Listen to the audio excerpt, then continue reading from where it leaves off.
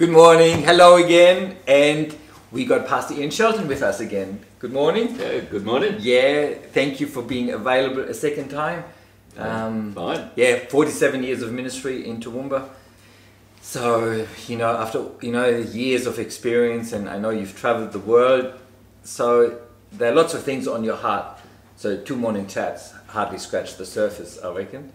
So maybe just share a little bit, some of the passions you have, what you're on about. Well, my passions, all that time, ministry time, has been for the unity of the church in its respective towns and cities. Yes. And for that church to be effective, to see transformation in the city. Our cities don't belong to Satan, they belong to Jesus. Yes. And it shouldn't be covered with darkness and oppression and violence and all the social ills we have and injustices. It should be filled with the shalom and beauty and justice and joy of Jesus. Yes.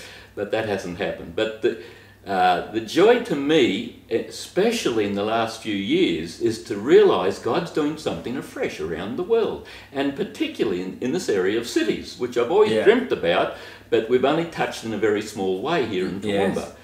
And I think we had highlights in Toowoomba. We had wonderful highlights. Easter Fest, made a big mark. Wonderful. And we had vibrant churches and a lot of joy. So I really celebrate what God did do in our city. Absolutely, me too. Yeah. Me too. Wonderful. We had an amazing time.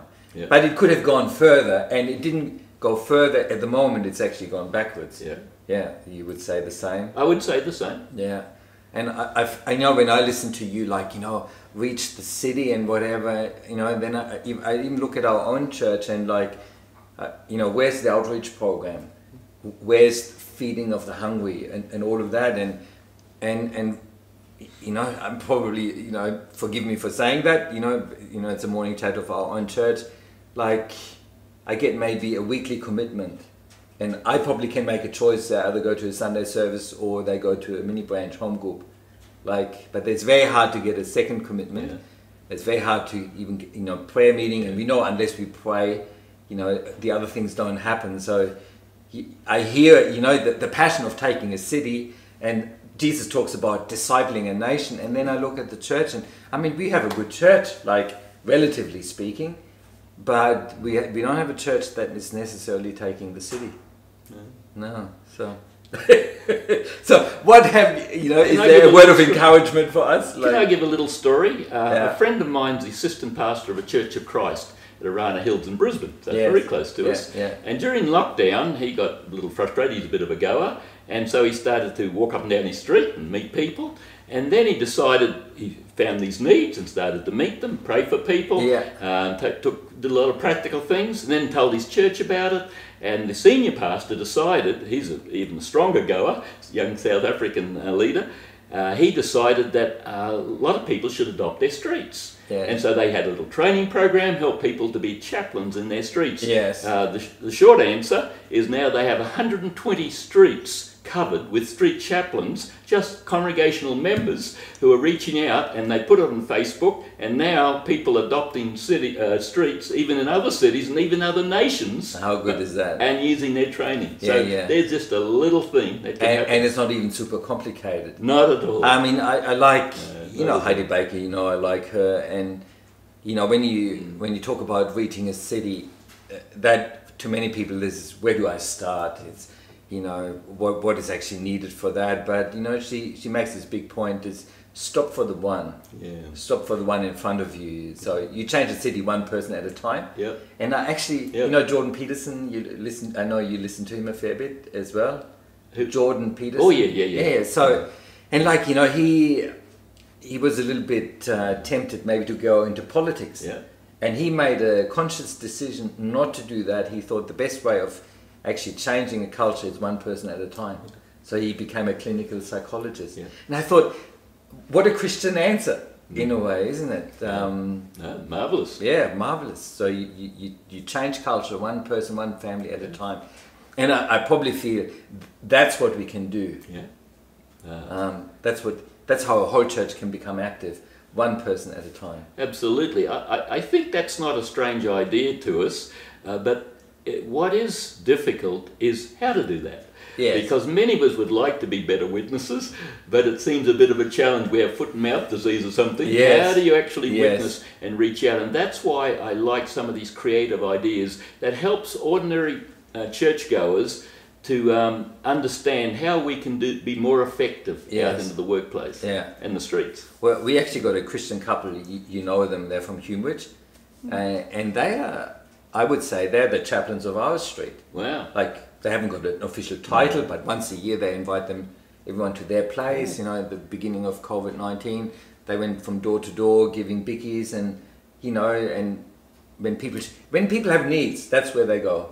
Wonderful. So how good is that? That's somebody once said the harvest is in the pain. Yeah. And so discover some pain in your city. Yeah. Now, for instance, we've got a few people here in Toowoomba that every few weeks visit the brothel to see how the prostitutes are doing. Yeah. And now 2 of those ladies that are visiting in that group have started a home group for prostitutes. How good is that? And they have 4 to 6 prostitutes come to their home. I'm not too sure how often it is, but every week or 2. Yes.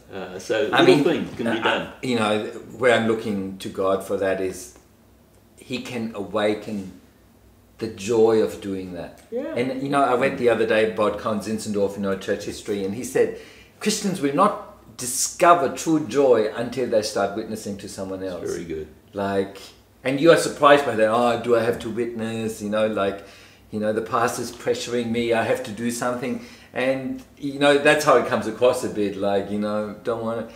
But once you start doing it, you're actually surprised. It's not labor, it's joy.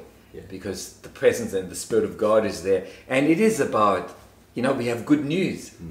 And we actually have power that comes with it. Yeah. And, you know, our street, I would say, it's not even, you know, ministering to people in pain. It's just everyone, because community is so rare, you know, you hardly know your neighbor and whatever. And so if you've got someone that actually makes the effort of getting to know you and your name and, you know, your children and what your needs are, and if someone has to shift, they can store their furniture in their garage for a while, and you know, that's just showing love. And everyone responds to love. It's just discovering what fits your gifting and dispositions and passions. Not everybody can do everything, but everybody can do something. Yes. But the body means that everybody has a function, but it'll all be different. So I think the responsibility of the leaders of God's flock is to help equip the saints, to help them realize what gifts they've got, what passions, and even what opportunities, because a lot of people don't see opportunities easily. Yes. But that's a leader's job to help them see that and then equip them for that. Yeah. And I mean, I like, you know, in our church, I like numerous people talk about their workplace as their mission place. And it is. It is. Like, it totally is. And to be intentional about that and see the opportunity is great. But, you know, I reflected a little bit, you know, I'm a little bit frustrated with myself because I like to be a good street evangelist and all of that. I got the heart for it, but not the skill. So, me too. Like, I'm hopeless. But I like to be there, and like with the couple in our street, they break the ice. They establish a relationship, and then they can introduce you. Yeah. And then I'm right. Yeah. Then I can be, you know, but I admire the gift of people that can just break the ice. Yeah, that is a gift. And that's why solo Christianity is unknown in the Bible. Yes. We're a body. Yes. And so therefore there'll always be somebody in every group that has particular gifts, and others can follow that leadership gift. Yes. And be empowered themselves. Yes. But so often we expect everybody to be a witness in the same way, but that's not possible. Yeah, that's not, and it's not necessary. And not necessary. That's not the body. You know, like true evangelists, it's not going to be a shortage of converts, but then the converts need to be discipled, and that's a whole different set of gifting. So you need the teachers, you need the mums and dads, and all of that. Very much. Yeah. Very, very much. Yeah.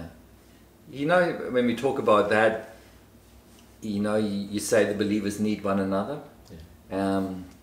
I think that's probably in this current season a bit of a challenge as well when we can't actually meet. Yeah. So I think it's extra effort to stay connected as a functioning community. Yes. Maybe it's time to seek out, like you have here, the Church of Christ people in your same street.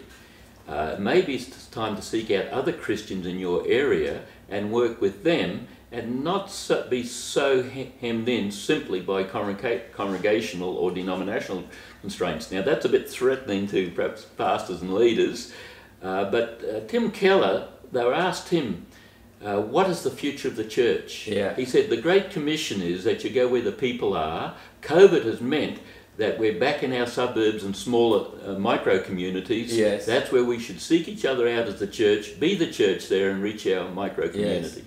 Yeah, I agree with that.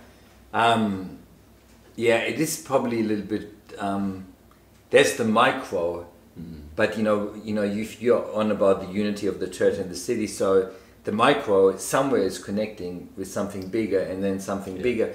And you need that because God is very organized. There's structured leadership. Yeah. There's apostles and prophets, and so I sometimes feel like it's probably the Aussie mentality as well. It's just we can do our own thing. Yeah.